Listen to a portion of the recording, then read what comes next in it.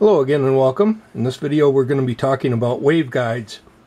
About a year ago I was reading a book by Dr. Southworth. He's one of the pioneers of the waveguide, and reading that book stirred some interest.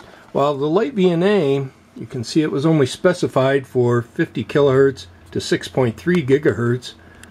They have a harmonic mode similar to the original Nano VNA, which allows this to operate all the way up to 9.3 gigahertz. So I was curious if we could use the LiteVNA to conduct some experiments with waveguides. This article was posted in Popular Electronics. It's titled Microwaves. This was published on June of 1943. And here's a photo of Dr. Southworth. Let me just read a little bit of this article. Research must be done on transmission lines since the ordinary insulating materials fail in the microwave region due to leakage, radiation, stray capacitance, and inductance. Thus, the problem of conducting waves from a generator to an antenna and from an antenna to a receiver assumes an importance unknown in the long waves of the broadcast band and lower frequencies. Ordinary insulated wire is useless here, and even the special transmission methods used for short waves may become hopelessly inefficient. The coaxial line, in which one conductor is a hollow tube and the other conductor is a thin wire supported centrally inside of it, has been one of the best answers to this problem.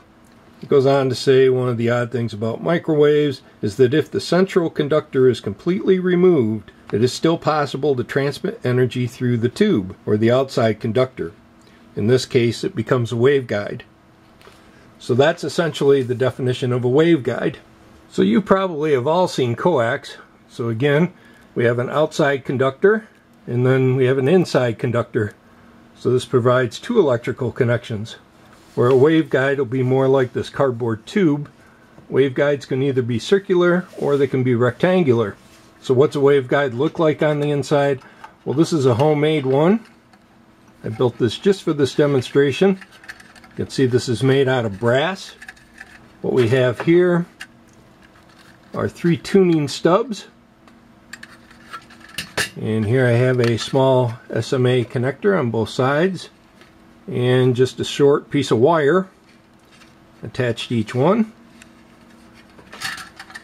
And when I put this together, there'll be nothing else inside. It's just essentially a hollow tube. So normally with the VNA, we're looking at the incident compared to the reflected signal, or essentially how the outgoing signal compares with the incoming signal. We could also be looking at the signal going through a device.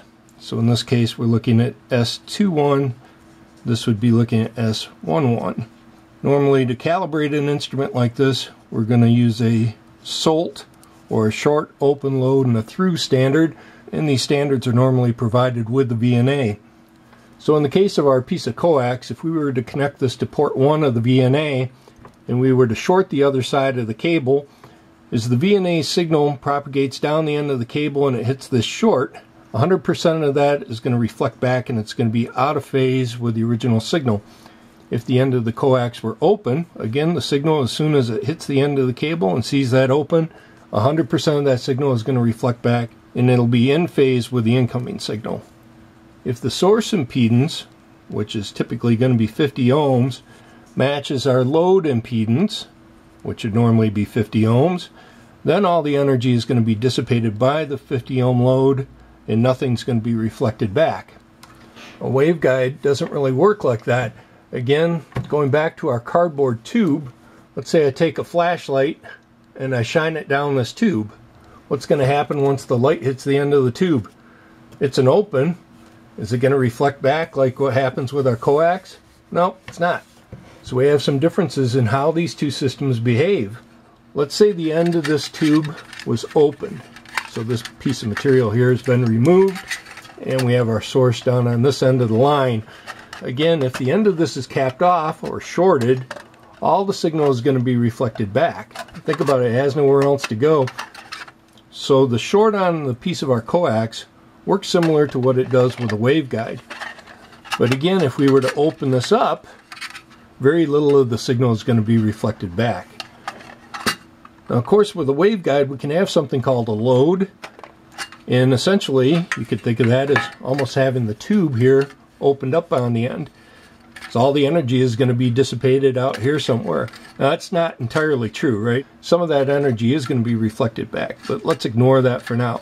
There are loads that can be used with the waveguides, and essentially what it is a piece of absorbing material that's placed inside of the waveguide. So with our waveguide we have the concept of a load and a short, but what do we do with the open?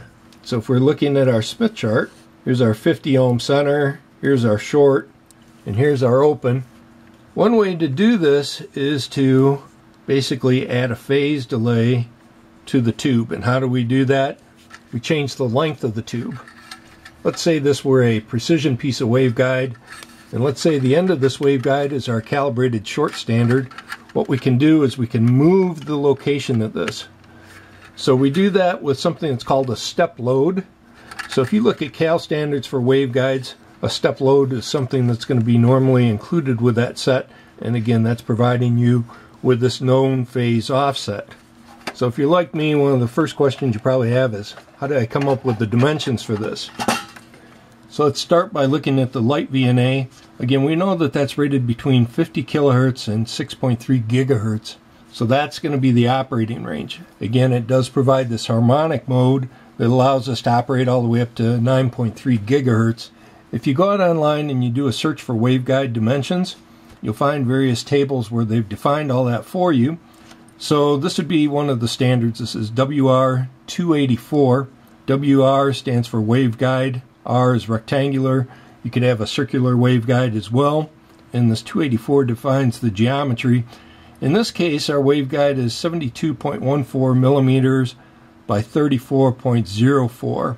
That gives us an operating range of roughly 2.6 to 3.95 gigahertz. If we look at the wavelength of the center frequency, it's roughly 91.54 millimeters. So if we look at the width of the waveguide, that is going to be typically 3/4 of the wavelength, or 0.75 times 91.54 millimeters. And that's where we get this 72.14. And if we look at the height, that's going to be roughly 3/8 of the wavelength, and that's where the 34.04 comes from. Another way that we can look at this is the height is basically 1/2 of the width. Now, of course, we have our SMA connectors on the end. The location of these is important as well. Imagine this is our tube, and down here is our SMA connector with our little pin coming up. The height of this is essentially 1/2 H.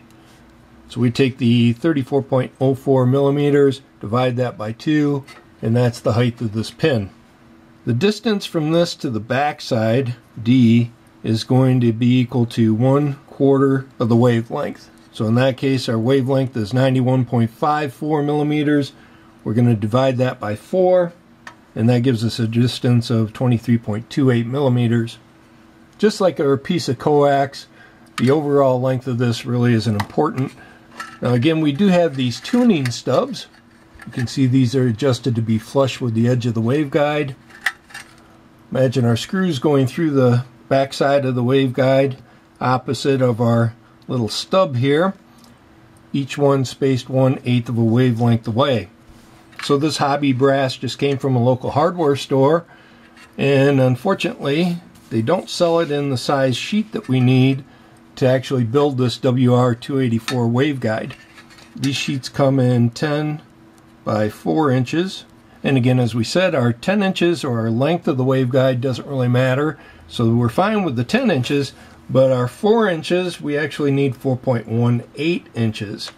So we're just shy by 0.18 inches.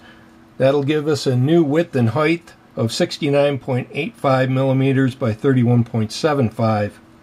Again, we said the width is 3/4 of a wavelength, so if we take our 69.85 divided by 0.75, so that gives us a center frequency of 3.22 gigahertz.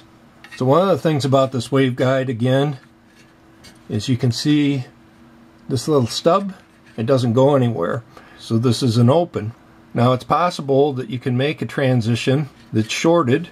Typically, instead of a 90-degree launch like what I've shown here, it'll come out inline like this, and here's our stub, and then this will short off to the case. There's advantages and disadvantages to each of these techniques. Just depends what you're after. One of the things to consider with this being an open is, let's say we have a circuit that we're putting a DC bias on.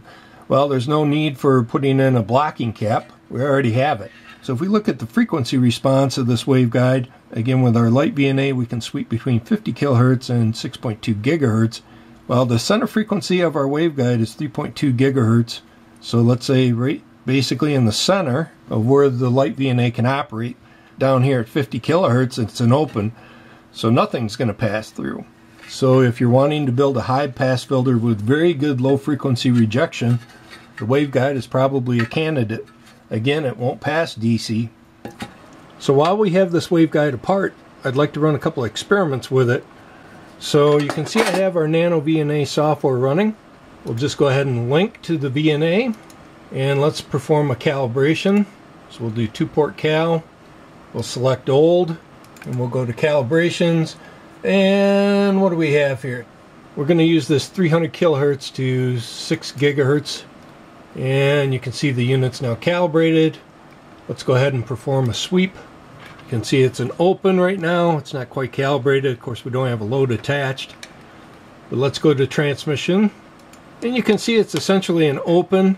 So the noise floor in this VNA is somewhere around 70 or so at the lower frequencies and maybe 50 or so at the higher end. So let's go ahead and we'll save this for now. Now you can imagine if I were to take our little piece of test coax and attach that to the 2 ports, essentially we're going to get a flat line at 0 dB, no different than if we installed our little through here. But what happens if we connect this up to our piece of waveguide? I think the amateur radio guys are looking at this and they're seeing, well, here's our ground plane, and I have 2 vertical antennas, so isn't it just going to radiate between the two? Well, it probably will. Let's have a look. Again, I should be clear, I am not a ham radio operator or a CB operator, and here we can see there is definitely something going on right here at about 2 gigahertz. You can see how the signal is definitely starting to pass between the two. What we could do is just turn off the cal. We can do that by selecting 2-port cal. Let's just hit cancel. We'll turn off our memory and let's pump this up to 9 gig. Now what's happening in this area over here is the LiteVNA just has a lot of leakage. And again, we're using the harmonic mode. I've said before, maybe 8 gigahertz is roughly where you can use this device at. You start getting up around 9 gig or 9.3 where they cap it, the performance is pretty poor. But let's forget about that for now. Let's just go ahead and we'll save this to the memory. And now what happens if we start to close this up? You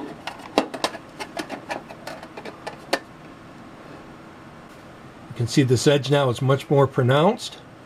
Again, that's right in this region here, roughly 2 gigahertz. So one of the problems is we haven't yet soldered this material together. So I think that's the next thing we're going to do. To solder this case together, we've got to bring out some manly solder. This would be normally what I'm using for surface mount. Of course, it contains lead. Now I've already soldered the seams in the corners. You can see this material is quite flimsy. This has a wall thickness of 10 thousandths.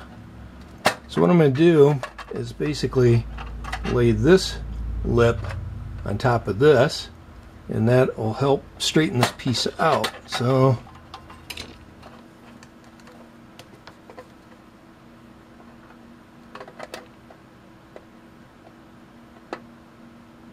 again, we don't need a big bead, just enough to hold it in place.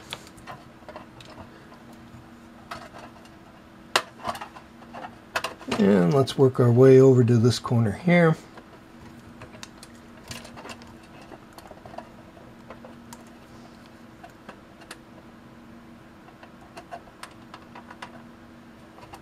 That looks pretty good right about there.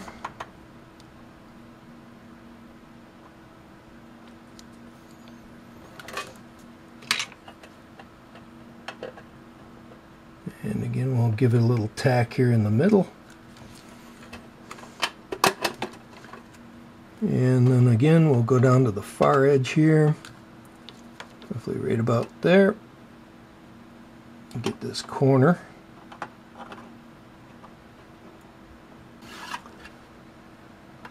Now you can see here and here, there's a little bit of a lip. What I'm going to do is just take our X-Acto knife and we'll just slide this between the two, and we can pull this up.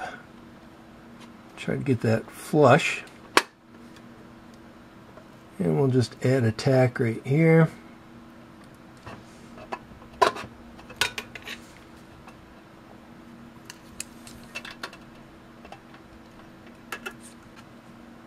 Looks pretty good. A little bit of a lip right here.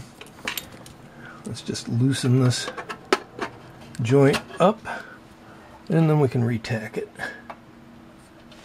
And maybe tack it right here.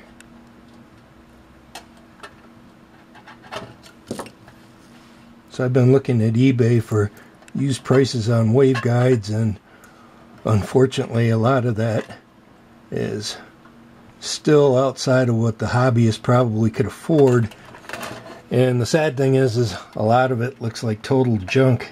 So one of the things I was looking for was, of course, coax to waveguide transitions. And I've seen one that was, I think, $130 or something. Very expensive, but that thing was just beat to a pulp. It's like, I don't even know what you would do with it. Maybe the casting was good if you reground the end of it or something. But there's no way I would give them 135 bucks for it. I wouldn't even give them 35 bucks for it.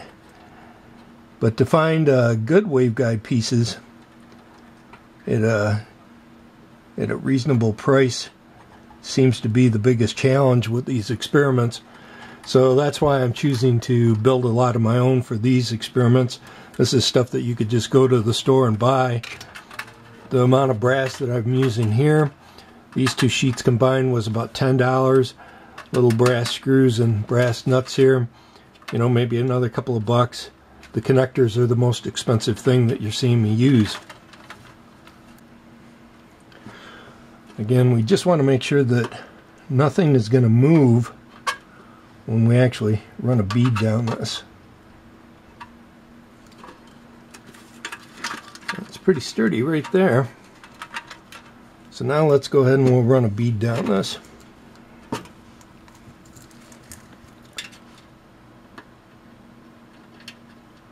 Once I kind of get the solder laid up in here, what I'm going to do is just run a second pass with the soldering iron, and we'll reflow this whole thing, and that'll smooth out all these joints.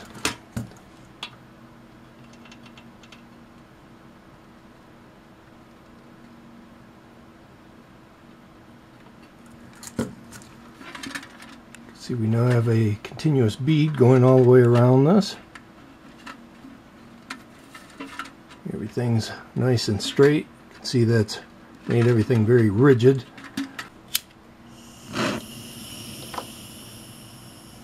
Just add a little bit of heat. And we'll just drag the iron right along the edge.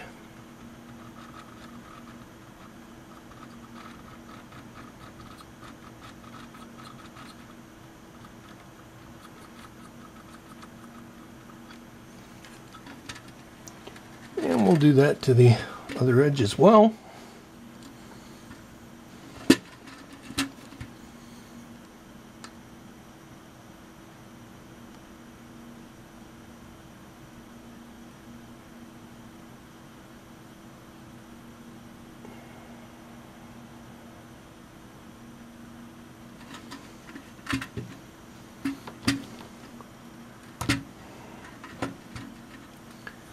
Throw a little bit more heat to her.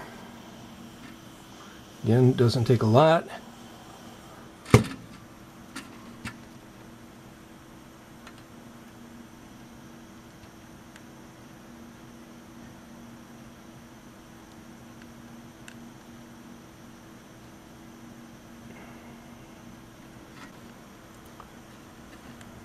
You can see kind of what I'm going for. A nice seal along that whole edge.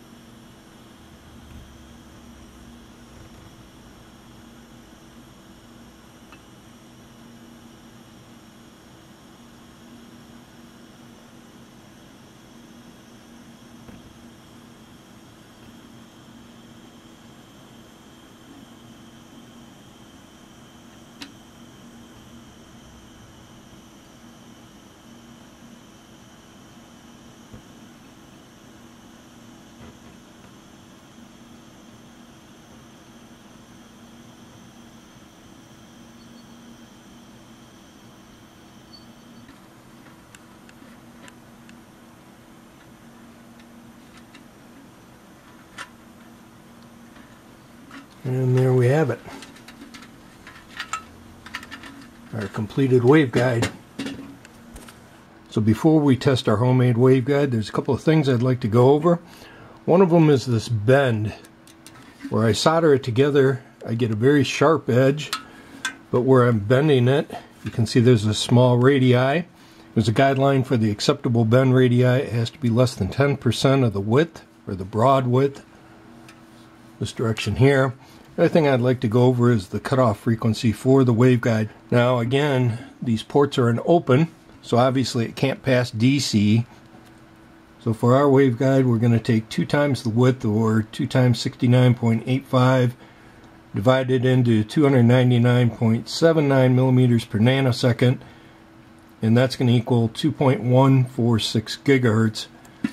When we talk about the mode, if you think about these being the cross section of the waveguide, A being the width, in mode 1.0 you'd have a half cycle, mode 2.0 we get a complete cycle, and in mode 3.0 we get 3 half cycles. So again, the mode is the number of half sign variations. So normally for, again, WR248, which this is pretty close to, the lowest mode is 2.078. That's the low frequency cutoff.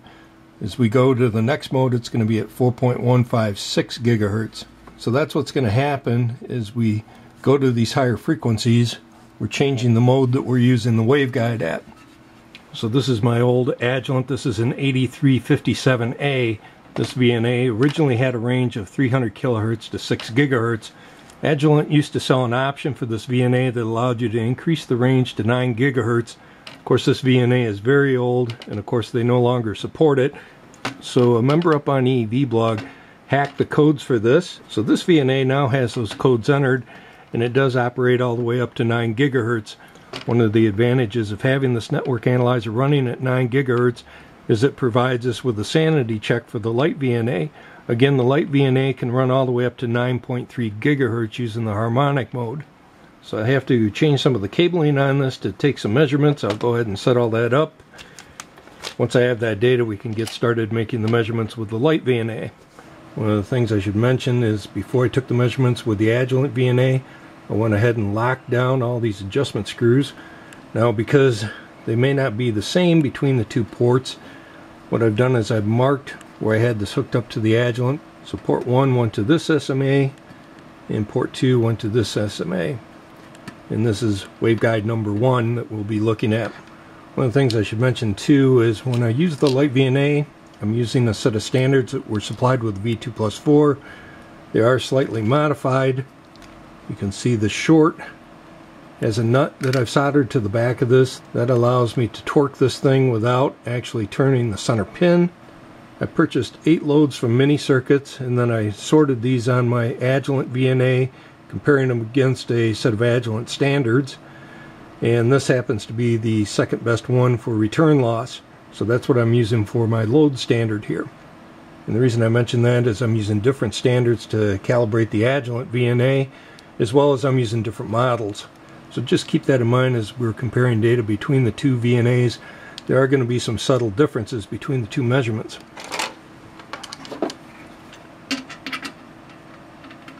So again, we said our cutoff frequency for this waveguide should be roughly 2.146 gigahertz. So what I've done with the Agilent is I've swept it between 1 and 5 gigahertz, and that should give us plenty of data to look at the profile of this.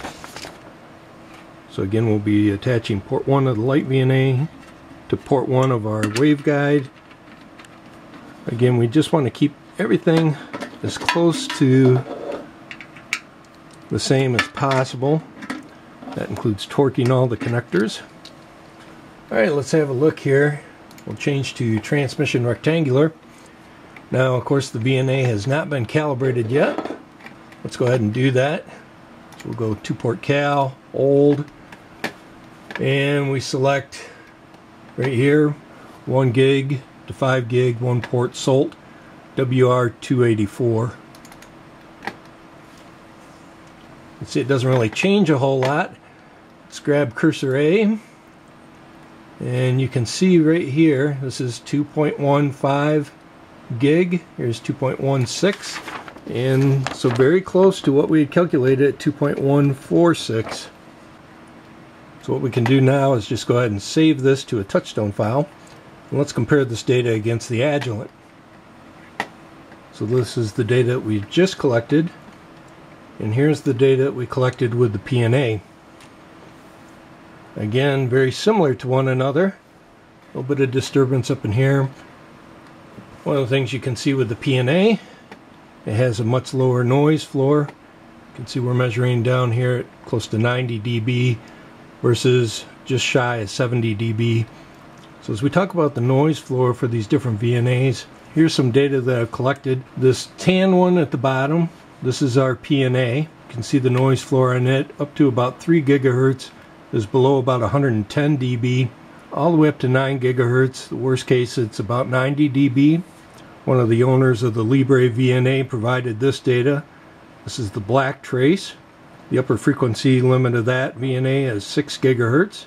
The next one is our LiteVNA. Again, we're sweeping all the way up to 9 gigahertz. This step here is caused when we change over to harmonic mode. The green trace is the V2 plus 4. The yellow trace is the V2 plus instead of the V2 plus 4, so this has the smaller screen. And finally, the red trace here with the highest noise, this is the original nano VNA. It's interesting again about this, you can see at these very low frequencies, it actually performs as well, if not better, than the LiteVNA. Of course, when we're experimenting with these waveguides, we're working in excess of 6 gigahertz. So we're way out in this area here where you can see the LiteVNA's noise gets really bad. This is minus 20 dB down.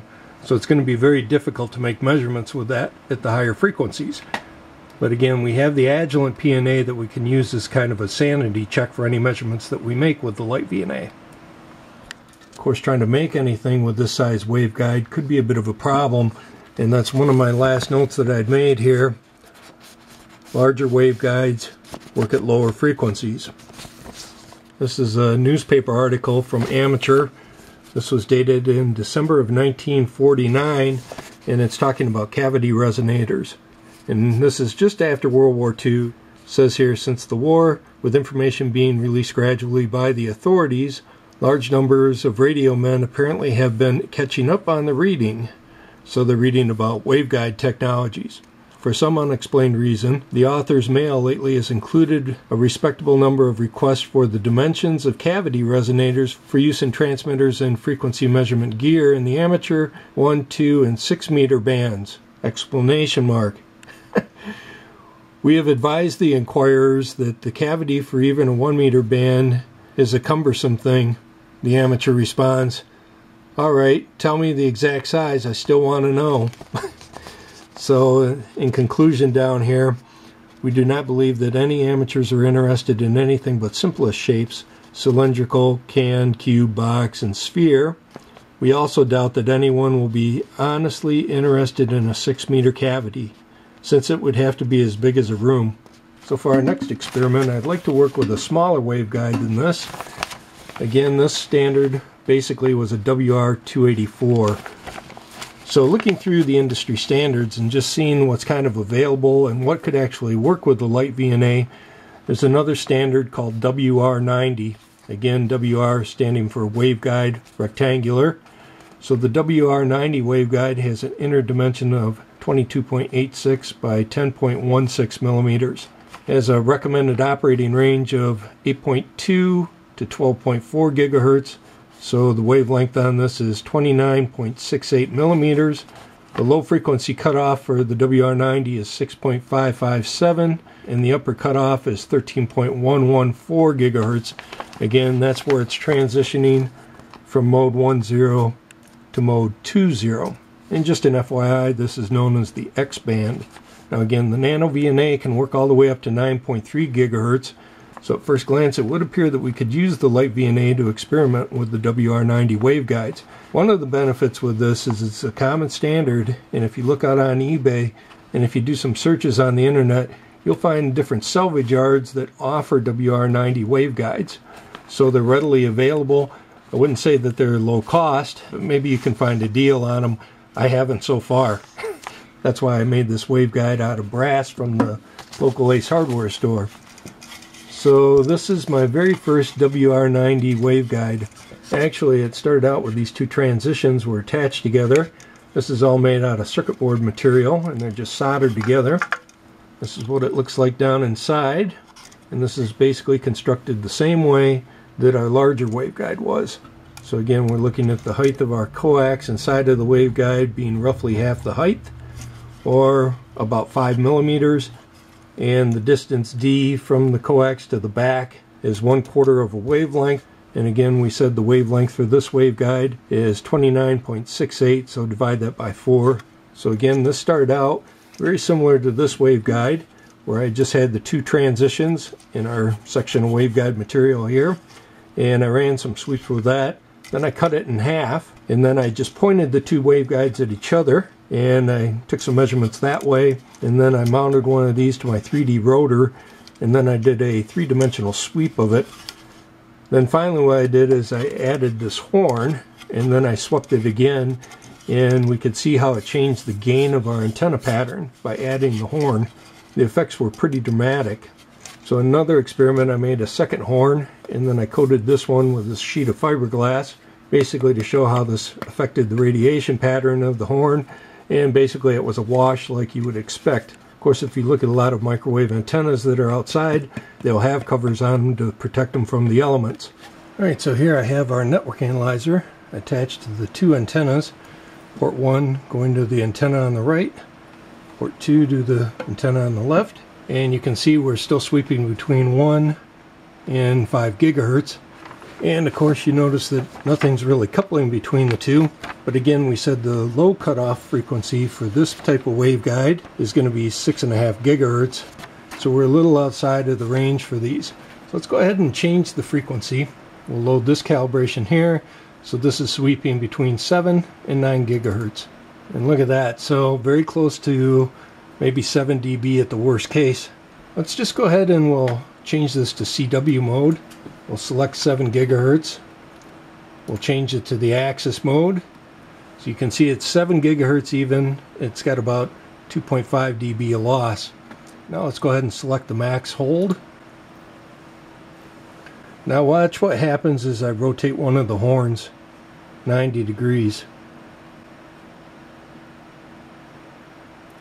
See how the signal drops all the way to, I don't know, 35 dB or so. Again, the RF wave is polarized. It is an electromagnetic waveform. So if we kind of again think about it, we have the E in one axis and the M in the other. One going this way, the other going this way. If you were to look down the barrel of this thing and we're looking at it head on, you would notice a circular pattern on this. Basically what we've done by flipping the horn is we've changed the E and M. This is a polarizer. All this is 2 blocks of wood with a lot of holes drilled in it, and then this is aluminum wire that I've just press fit into the holes. Electrically, none of these are attached to each other. So watch what happens as I put these between the two antennas. You can see it has no effect. Now watch what happens as I rotate this 90 degrees. See how it cuts off the signal. We're down at about 18 dB or so. There's actually a pretty good video on this on YouTube. It was a professor that was talking about how he had taught this class all wrong since he had been teaching it. So it's a pretty good explanation on how polarizers work. So I'll provide a link for that in the description if you're interested. Anyway, the whole idea is showing you this is that, again, we're working with higher frequency waveguides now, essentially a WR90, and we're able to do that with the LiteVNA and actually get some meaningful data. And so far what you've seen with these demonstrations, I've spent about $20 maybe. So playing with the waveguides doesn't have to cost a lot of money. Just keep that in mind. So I've shown you what a waveguide looks like, how we transition from coax to the waveguide, and then I've shown you that we can make an antenna out of it as well, and it doesn't have to cost a lot of money. So let's try making our first circuit. I found some software online. This is called WGFIL6, and this is version 1-3. and this is a post filter calculator.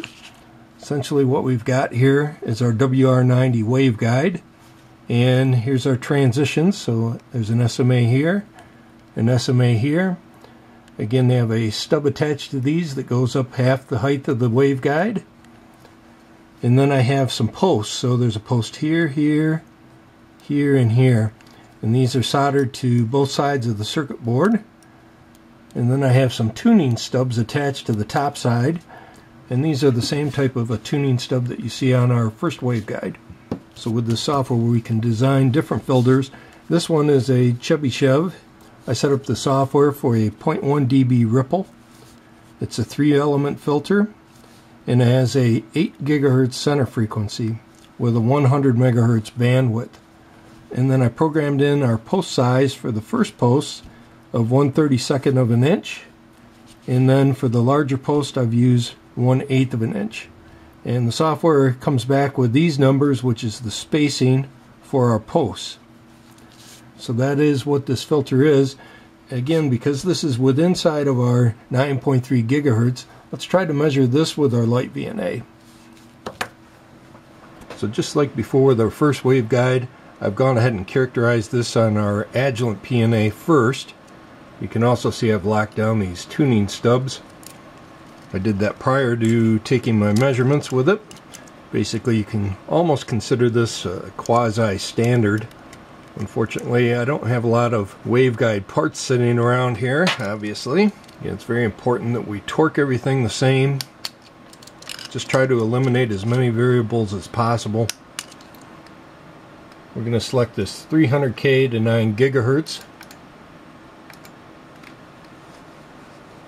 And right here you can see our filter. Now what we can do is move the cursors to the peak. You can see the frequency is roughly 8.123 gigahertz. And what did we say our center frequency was? 8 gigahertz is what we were looking for. One of the things about this filter is it looks kind of rounded. Again, we said that we were looking for 100 megahertz bandwidth.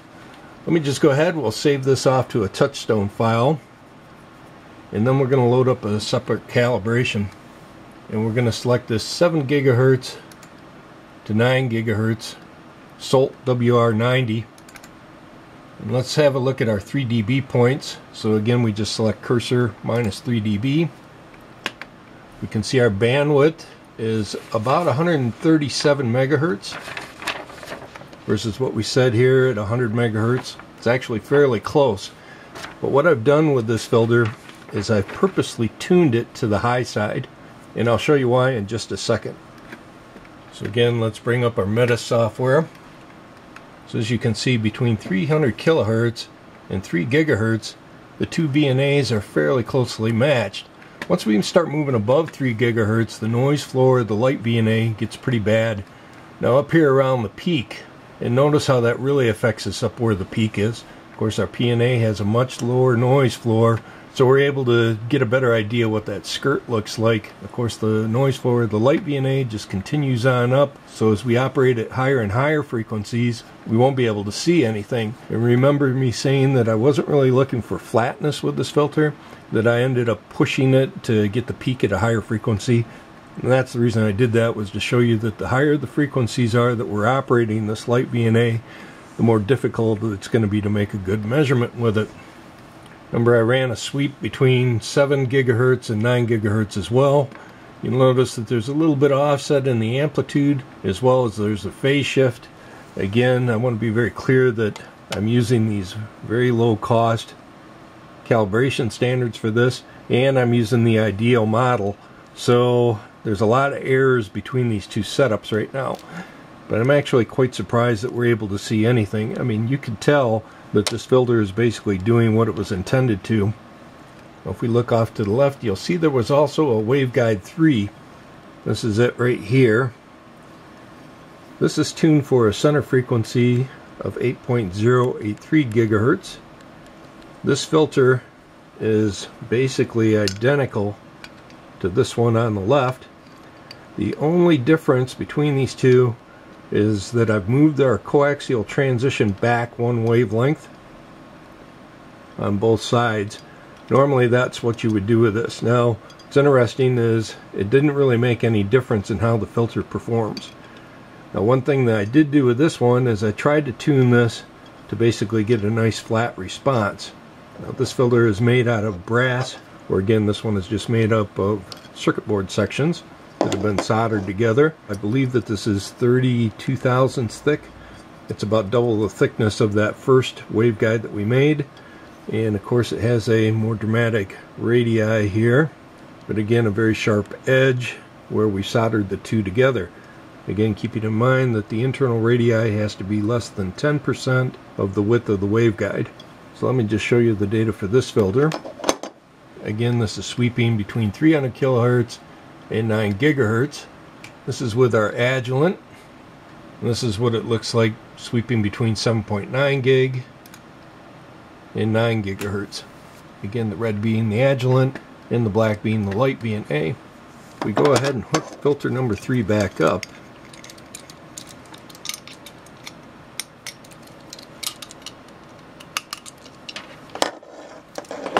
And again, let's go ahead and move the cursors to the -3 dB points. We can see this filter has a width of 172.5 megahertz. But notice how it's a lot more flat. It's got this little bit of a ripple here in the top. Let's go ahead and enable the max hold. And now what I'm going to do is change the IF bandwidth. We'll just go down one click. So again, we're working above 100 megahertz. So this is a 2 kilohertz IF bandwidth. Let's try selecting a 1 kilohertz IF bandwidth. You can see it is bringing the noise floor down slightly. Let's go ahead and we'll just change this back. And now let's enable the averages. We'll just run 10 averages total for now.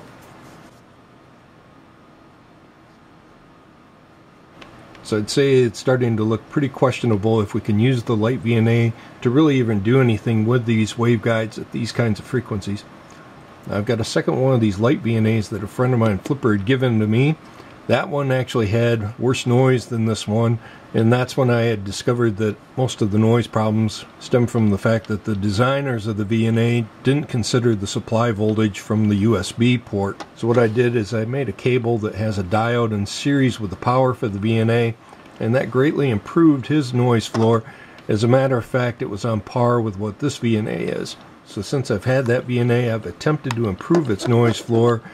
One of the things I did is I removed the TBS diodes on the front end, and then I changed the whole bypass. If you look inside of these, there's an electrolytic up on one corner of the board. What I did is I removed that, and then I sprinkled, essentially, a lot of tantalum caps across the circuit boards. That actually helped quite a bit.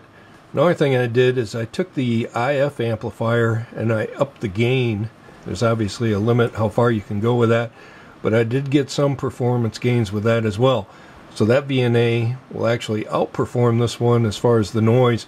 Most of it is evident down at the lower frequencies. So the gist of me bringing that up is I don't think that we could modify the LiteVNA to improve its performance enough to do these experiments with these higher frequency waveguides. So we're going to need another solution. And again, the people developing the firmware for this have capped it at 9.3 gigahertz for good reason. But we'd like to run experiments beyond 9.3 gigahertz anyway. And unfortunately, even my Agilent PNA can't run beyond 9 gigahertz. So we're really kind of stuck with this problem. Now this is my V2+4. The people that designed this had told me at one point that this is basically the predecessor to the LiteVNA, and the people that developed this had essentially copied this design, and then they had swapped out some of the components to improve the performance of this to get that higher frequency. So the person that's doing the firmware for this LiteVNA is a member by the name of Dislord. A lot of you probably know who he is, and he's really done a great job supporting the firmware for this as far as I'm concerned. I've found very little problems, and the small ones that I've come across, he's been willing to work with me to improve those. This one, on the other hand, we're pretty much locked out of it, and so we get what we get. And it is possible that this may support harmonic modes to allow us to run up to higher frequencies, but since I've received this LiteVNA, I really haven't used the V2+4. As a matter of fact, yep, the battery's dead, it's drained down. But if you owned one of these, I guess the question is could this be used to make these experiments as well? Certainly for this lower frequency waveguide, we definitely could, because this operates within inside the range of the V2+4, but not these higher frequency waveguides. Again, if we look at the noise floor of these VNAs, let's just say we're starting off at 50 kilohertz, and we can run up to 9.3 gig. Noise actually starts out pretty good. I don't know, it's like minus 70 dB or something. Very acceptable. Again, it gets to about 3 gigahertz or so, and we can see the noise floor starting to go up at 9.3. I don't know, what would we say, minus 20 dB or something. It's not very good. So the question is could we use this range to test these waveguides? So I'm going to show you how we could probably do that. Some time ago there was a contest up on the EEVBLOG, and what we were trying to do was build the world's fastest oscillator on a breadboard. This was my entry for it, and as far as I know, this is still the record holder. And unfortunately, as I was developing this, the problem that I ran into is, of course, I'm limited by the test equipment that I have available, and that ended up being my limitation as far as going any faster with this. I'd bought some faster transistors to kind of hedge my bets, but yeah, I never even did anything with them. The problem, again, I've got no way to measure it, so that stopped my fun and games with this. But one of the things that I had shown as I was developing this, one of the criteria was they wanted to see what the output of this looked like with some other thing like an oscilloscope. Of course, you know, I don't have an oscilloscope that can look at a 25 gigahertz waveform. The fastest oscilloscopes I have are my old LaCroix 7200. We're talking about the one that was built in the 80s with the BME chassis. That's got a bandwidth of 4 gigahertz. And then I have a newer Wavemaster, newer being 20 years old or something now. But that's got a bandwidth of 5 gigahertz. Nothing even close to being fast enough to look at an oscillator like this. So as I was developing these, one of the things I had done is I kind of went to my basic radio theory, and I was using a down converter. So essentially what I did is I took the signal coming out of our oscillator and ran that into a mixer. And so, you know, here's my LO at 12 gig, and of course we're mixing this, so we're getting plus and minus sidebands as we're doing that mixing. I ran this through a filter to get me the one sideband that I'm looking for, fed it through an amplifier, and then into my oscilloscope. So using this setup, I could use my spectrum analyzer as well as my oscilloscope to look at signals much faster than what those were designed for. So again, the VNA has two ports, port 1 and port 2. And we're looking at filters, so we want to measure S21. So what we could do is take the output of this VNA, we could mix that with our LO, and we could upconvert this signal. So if this is down in our sweet spot down here, so say 0 to 3 gigahertz, and if we put out a 3 gigahertz signal for a local oscillator, then if we look at our output here, we can get a signal between 3 and 6 gigahertz. Now, of course, we have to run this through a filter, and that'll be a high pass because we want to look at the upper sideband, and we'll probably have to amplify this. And now this becomes our new port 1. We'll call it E for extended. So for port 2, we have to do the same thing. We take the signal in, we feed that through another mixer, and this ties to port 2 of the VNA. These two mixers operate at the same IF frequency, and we probably have some attenuator sitting on the front side of this to help with the match of the front end of the mixer. This is called a frequency extender, and there are companies that produce products that do exactly this. Normally you'll see them with waveguide outputs on them because people are trying to work way higher frequencies than what we're trying to do here. For the real RF guys, this is going to be essentially DC. But again, for home hobby use, with the availability of these parts, if you're just wanting to experiment, I think this is going to be a good choice. So this is what I've come up with. It has an extended frequency of 8 to 12 gigahertz. Again, this is known as the X band. Just like the VNA, this gives me an output power of roughly 0 dBm. We start out with a DRO, or a dielectric resonant oscillator. This particular one is phase locked to a 10 megahertz reference oscillator. And again, in my case, that reference becomes the GPS receiver. The output of the oscillator runs to a splitter. That splitter then drives the local oscillator of our two mixers. So the VNA's port 1, or its output, is going to connect to this port here. That runs through a low pass filter. It gets mixed with our LO. That produces our RF output, which then runs through a small image rejection filter, passed through a high frequency amplifier, and then this output here becomes our extended port 1. So to use our VNA with this, we limit our output frequency between 40 megahertz, and that's a limitation of our mixers. Those can work down to 30 megahertz. And then the top end is 4 gigahertz. And again, that 4 gigahertz is a limitation of the mixer. Those work with an IF frequency from DC up to 4 gigahertz. This then becomes our new extended port 2. Again, that feeds into the RF input of our second mixer, but it goes through an attenuator. Again, this is to help with our port matching. And again, that gets mixed with the local oscillator, developing our IF frequency here, which then goes through an IF amplifier, through another filter, and then back to port 2 of the VNA. Again, the whole idea with this is it's allowing us to use these low-cost VNAs in an area where they have fairly decent noise performance. And we're basically moving this band up into a higher frequency range where we can now work with these waveguides. And again, we can do this fairly low cost. These are all available from mini circuits. You can find these DROs up on eBay. You'll normally pay about $100 each for these. Again, these DROs typically put out between like 12, 13 dB. You're going to lose 3 dB through the splitter. And these mixers will operate all the way down to 7 dB, but the performance really starts to suffer. You really want to operate these closer to what the data sheets recommend. So at the top of the screen here, you can see our LiteVNA, port 1 going to port 1 of our extender, and port 2 going to port 2 of the extender. We have these two green cables. This would be our extended port 1 and our extended port 2. Now to calibrate this system, and we're normalizing the data, it's unfortunately about the best I'm going to be able to do with this. So let's just go ahead and we'll attach our filter. And we'll go ahead and torque this.